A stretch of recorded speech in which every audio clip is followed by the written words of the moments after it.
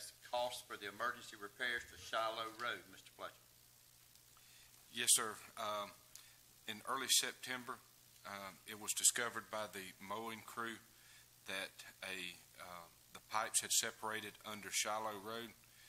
Upon further investigation, both lines of the double 24-inch pipe had separated, and there was a void under the road, causing us to have to close the road due to an emergency situation. We had the Scruggs Company and Roundtree working out there to try to help us fix this problem as quickly as possible. It was done in 3 days, and the total of it was $45,279.98. That was to replace both of the cross drains and build new head walls and repave the road. Any questions for Mr. Fletcher? Okay, hearing none, we'll move on to